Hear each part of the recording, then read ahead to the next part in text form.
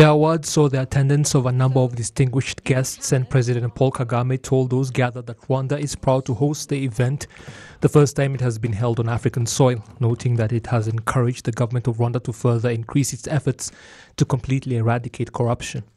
We have just unveiled a stunning sculpture لقد by أزحنا the الستار عن renowned منحوتة Iraqi artist من Ahmad تصميم al-Bahrani. الفنان أحمد And البحراني، this symbolizes both وهي the openness تمثل and the الانفتاح firm resolve needed والعزيمة to الصلبة prevail in التي the fight نحتاج against إليها corruption. لننتصر في معركتنا We ضد thank you الفساد. for this نشكركم iconic على work ذلك of art نشكركم على which will هذه have المنحوتة الفنية الرائعة pride of place التي ستكون here فخرا in our لنا capital city, which will also go a long way في بلدنا to keep reminding والتي us and سنحتفظ encouraging بها us لتذكرنا كل يوم to وتشجعنا ever be present على in أن this fight نتواجد against وأن corruption. نعتزم العمل على We started مكافحة the journey. الفساد.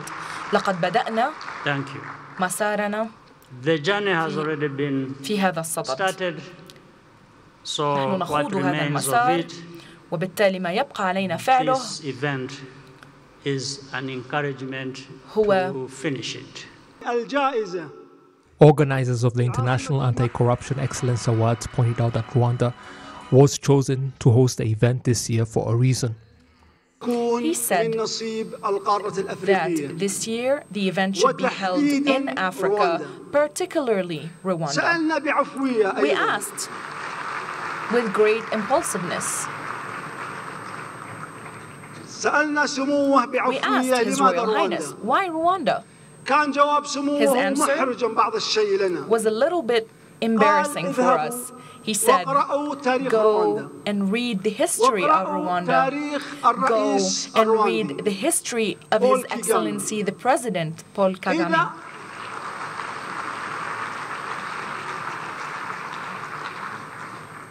If you're not convinced, come back to me and we will discuss this once again.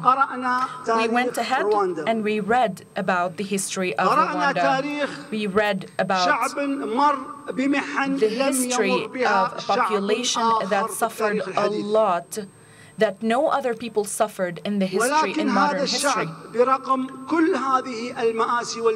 But in spite of all of these hardships, all of this pain, these people managed to turn a new page, the page of the past, to look for a bright future for its people, for its children.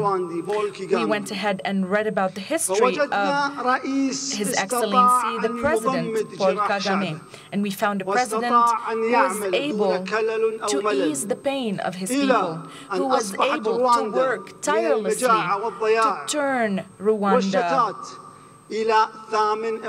from famine.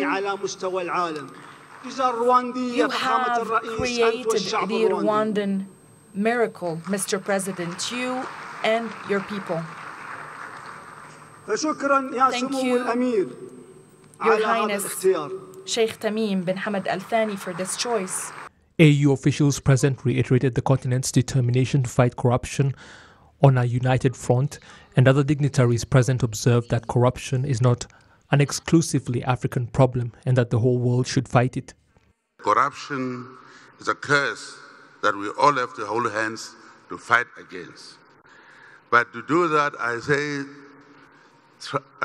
transparency plus accountability spells trust.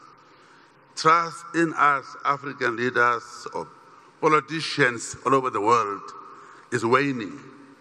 So the only way is if we can be transparent, to be accountable, so that our people can regain trust in us.